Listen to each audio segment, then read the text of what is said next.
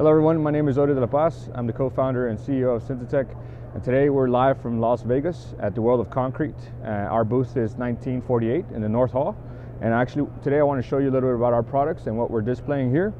Here we actually made this display here with placing our SensyRoc sensors. So it's pretty simple to install, so you basically just tie it with a zip tie onto the rebar.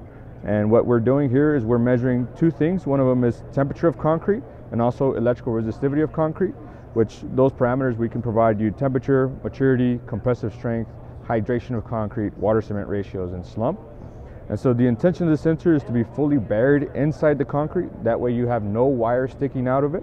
And so we're able to have a clean finish, so that way your guys don't have to worry about wires and things like that. One of the unique things about this and why contractors are using it is to be able to save time and money on that project. In most cases, when they're deploying sensors into the projects, we're on average saving 2 days per pour. So that saves a lot of time and a lot of money on that project. So I want to show you here how we're able to actually collect data and show you some of the things that we're able to do with our sensors. So here we have a couple sensors here at display, and we're able to see exactly whether or not the concrete has went above a certain temperature or below a certain temperature. And we're also able to give you all your data all in one screen. So this is the most important data that you will see. And then we have the temperature data, historical temperature data of how the concrete has been curing over a certain period in time. You're also able to pinpoint exactly at which point in time you have.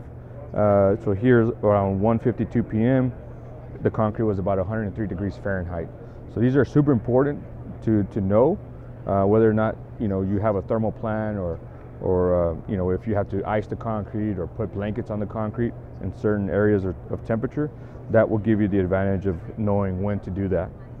This is our compressive strength curve. So this is the most important data that you're able to get into the field to know exactly when the concrete has reached compressive strength. So that way you can begin to remove formwork. That way you can either post tension or stress cables, or even open up a roadway for traffic. So those are just some of the most benefits that we are now deploying in the field and having that real-time monitoring status. So I just wanted to show you a little bit about what we do and how we can help you in your projects, in your concrete projects. And if you have any questions, feel free to follow us on social media, ask us any questions you may have, or email us at info@sensytec.com, and we would love to help you with any projects you may have. Thank you.